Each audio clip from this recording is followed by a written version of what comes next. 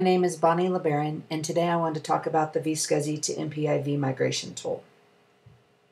A lot of our customers want to move from VSCSI to NPIV, but they don't want to take an outage.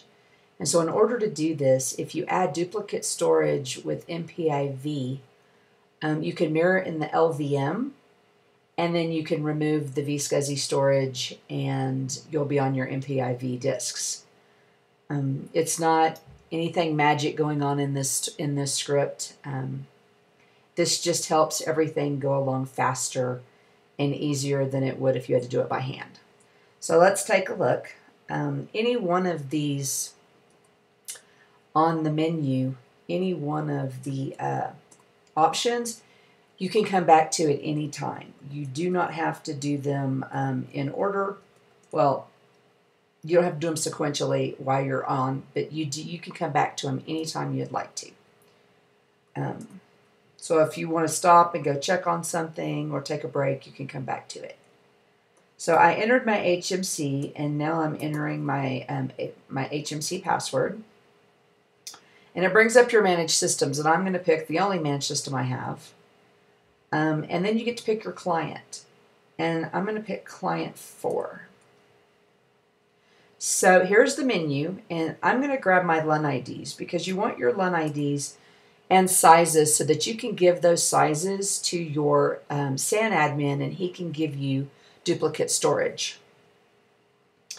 So the output is put into a directory at the name of the client at lunlist.out, and then it's asking, do I want to create my VFC adapters? And I do. So it goes out and it checks to see whether or not there's any adapters out there already. And it does see that I have 4 virtual fiber channel adapters. So do I want to keep and use those, or do I want to create new? Now, it wouldn't be any fun if I didn't create new today, so I'm going to create new.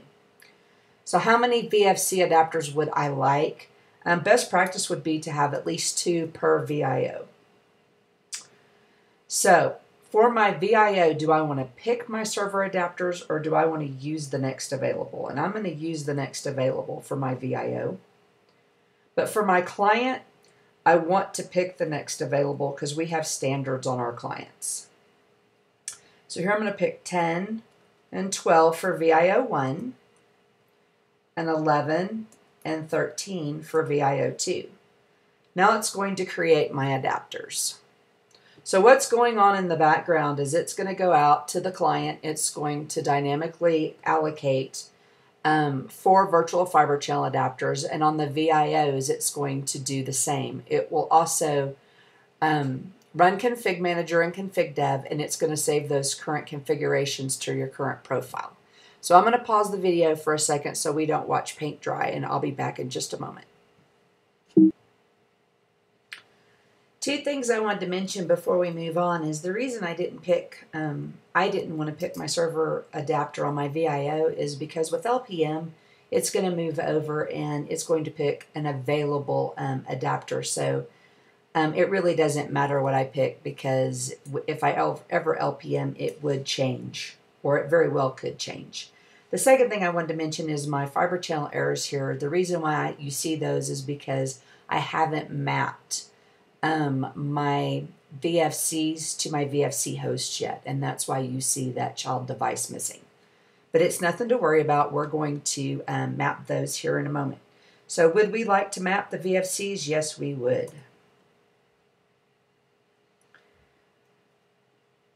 So basically it's going to bring in LSM ports to show us how many connections we have on each physical fiber channel adapter.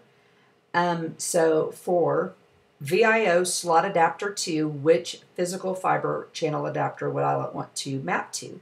And I'm going to map to 1, because that's going to be my fabric A.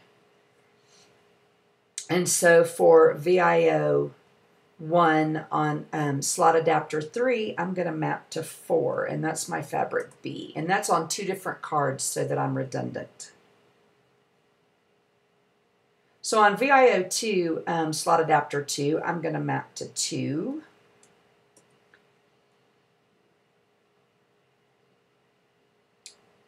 And to 3.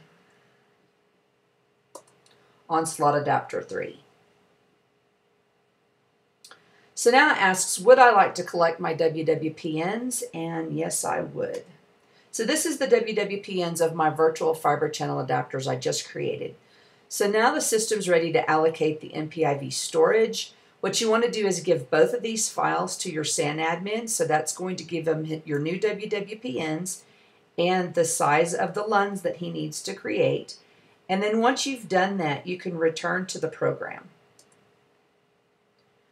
So now that we're back at the menu, if your SAN admin needs help with seeing your WWPNs on the switch, we do have the function here, would you like to log in your virtual WWPNs? Now, if you log them in, then he's able to see them.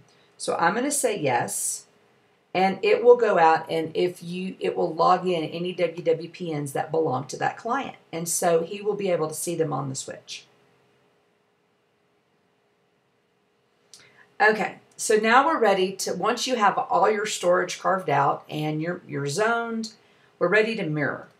So let's go to mirror. So at this point, you want to make sure you have some kind of multipathing software installed. That could be PowerPath, that could be STD-PCM. My favorite's NPIO, which comes natively with AIX. So yes, I have zoned my LUNs.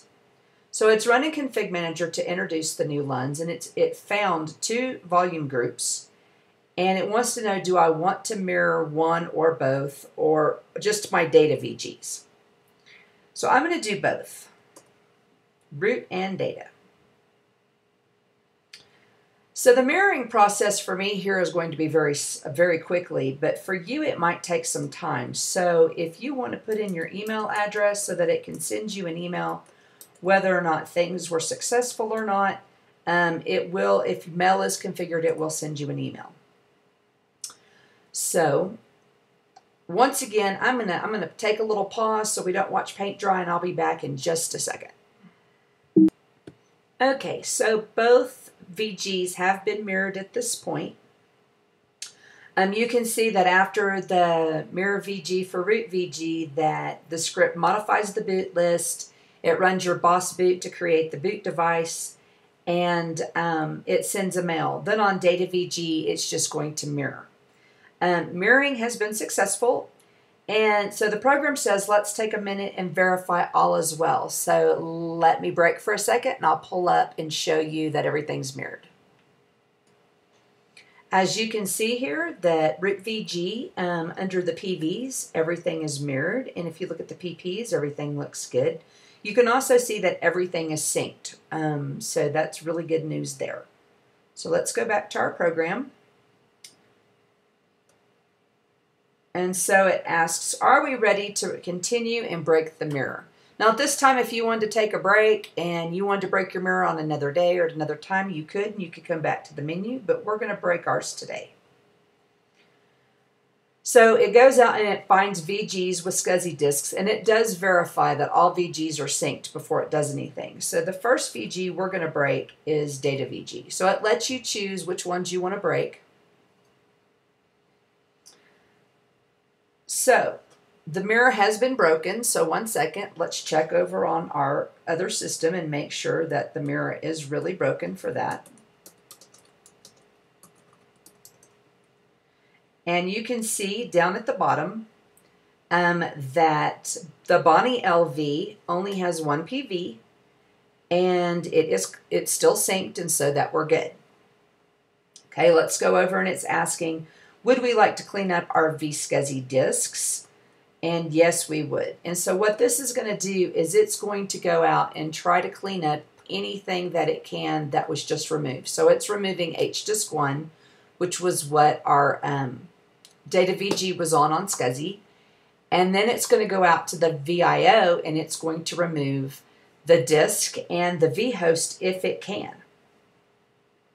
So our vhost can't be removed because we have our other disk assigned to that vhost, and so it's just letting us know that it still has backing devices and it can't remove it yet.